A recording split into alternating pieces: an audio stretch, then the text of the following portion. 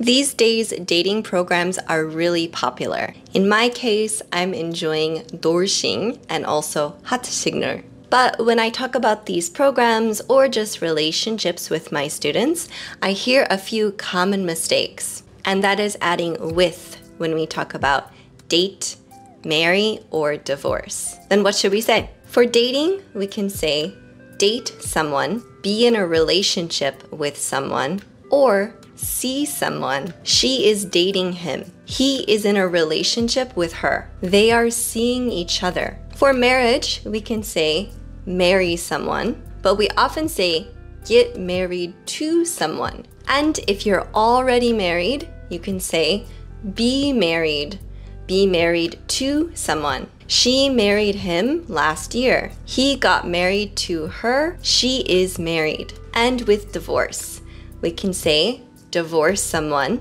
get divorced from someone, and if you already got divorced, be divorced. He got divorced from her. She divorced him. He is divorced. Is it clear? Try making your own sentences down below to practice.